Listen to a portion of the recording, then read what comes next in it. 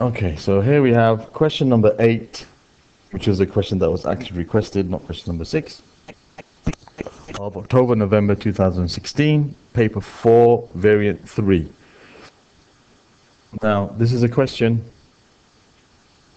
about areas and volumes, and we got here things to do with sectors and triangles and all sorts of stuff. So lots of different things involved in this question. So let's start off with part A. Okay, in this question, it tells us, let's see what they tell us in this question. Let's get the pen ready. Okay. The diagram shows the cross-section of a cylinder, center O, radius R, lying on its side. So it's like you've got a cylinder, which is like lying down on its side. Try to make it as good as I can. It's like a cylinder lying down on its side, like a Pringles packet of Pringle crisps.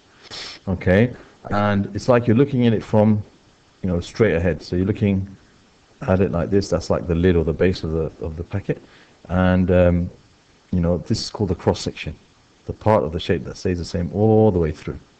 Okay, so this is the cross section of the cylinder. Okay. Center O, radius R, lying on its side. The cylinder contains water to a depth of 18 centimeters. So 18 centimeters is the depth of the water. It goes up to there. It doesn't fill the whole cylinder.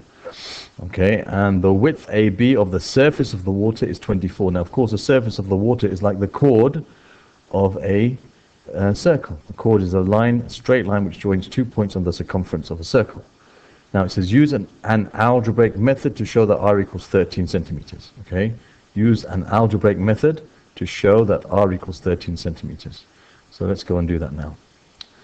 Okay, so let's look at what we have here. What we have here is the following. We need to find the value of R. Okay, what do we know here? We know this is a chord. We know this line meets the chord at right angles. That's the radius meeting the chord. That's part of the radius. Now, where the radius meets the chord, if you continue this on, it would be like the radius, wouldn't it? Go all the way to the end. Okay.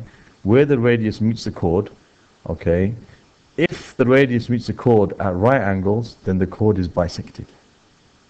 So if I know, let's call this point M. There's no other M's, are there? No. Okay, so this is the point M, the midpoint of the chord AB. Right? If the radius meets the chord at right angles, then that chord is bisected, cut into 2 equal halves. So this is 12 centimeters, and this is 12 centimeters. So we know that. So now we have to show that R equals 13. So I've got to have an equation which can link R with something else, and actually be able to make an equation out of it. So far, what I see here, the picture is becoming clearer that we've got like a right angle triangle. Okay, we know that this is R. We know that this is 12. We know this is a right angle. Okay, now, a right angle triangles, there's certain things which apply to them, and one of them is called Pythagoras Theorem. If I was to be able to find what this is in terms of R, I would be able to make an equation and then use an algebraic method to solve for R. So how can I express this? This is O, and this is, I've called it M. I called it M. It wasn't called anything before. Okay, how can I express this in terms of R? Now, what can we see here? Well, I can see something that might help us. Okay, and that is that the length from the top to the bottom here, that length is 18 centimeters. And the length from this point down to there, well, it's R, right? You can see it's R. So that means O to M is the difference between this line and that line. If I want to find what this length is, it's going to be 18 minus R. So this will be 18 minus R. So this here, oops, it's big, must be 18 minus R. So I've now found a way to link these link R together in an equation with some other stuff, which I can then try to solve algebraically. So I know, can I take this all down together? Will it work? Okay, a bit too much. Put this one back. Okay, now I know that with this, I can link them together using Pythagoras' theorem. Now the hypotenuse, the square of the hypotenuse is equal to the sum of the square of the two shorter sides. In a right angle triangle, the hypotenuse is the longest side, and the square of the hypotenuse is equal to the sum of the squares of the two shorter sides. So you have r squared equals 12 squared plus 18 minus r all squared. Now that's an equation. I can try to solve this equation. Okay, so I have to do some expanding and simplifying. So this side says r squared, that's simplifying. That's 144 plus. Now don't make that mistake, which is a very common mistake that many students make. They will just square 18 and they'll square r. And they'll say either 18 squared plus r squared or 18 squared minus r squared, and they think they've expanded this bracket. No, that's not how you expand a bracket like this. This bracket actually is 18 minus r. When you square something, you're multiplying it by itself. So it's actually 18 minus r multiplied by 18 minus r. So you're going to have a middle term. You're going to have 18 times 18. It's 18 squared. 18 times minus r. And then you're going to have minus r times 18. And then you're going to have minus r times minus r. So you're going to have an r term and an r squared term and a number term. Okay, so that's what's going to happen here. So you're going to, the other way of doing it is using a pattern. The pattern is squaring the first term, then you're going to have 2 times the first term times the second term, so it'll be 18 squared, then you'll have 2 times 18 times minus r, which will be minus 36r, and then you'll have plus r squared at the end, okay?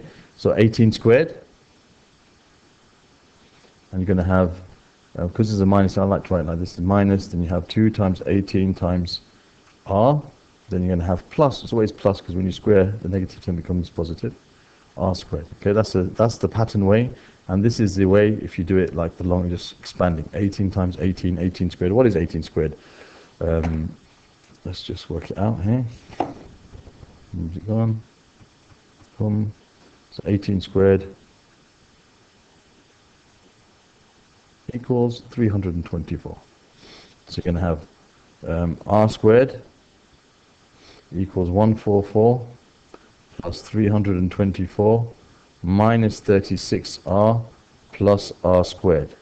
Now, if you take away r squared from both sides, but r squareds disappear. So you're left with 0 equals 144, that's 244, 268. 468. Okay, that's 468 minus 36r equals 0. So you can now solve this. I'll continue over here. So I can say 3r equals 468. So if you add 3r to both sides, then divide both sides by 3. 36r. 36r. See the silly mistakes there? You should be careful of them. Divide both sides by 36. So r is going to be 468 divided by 36. Okay, let's move this out of the way this way. You're going to have 468 divided by, oops, what happened there? 468 divided by 36 gives you 13, which is exactly what we had to show. So r is equal to 13 centimeters. 13 centimeters. Okay? Okay, so that's as required there. So there's the answer to part A. Okay.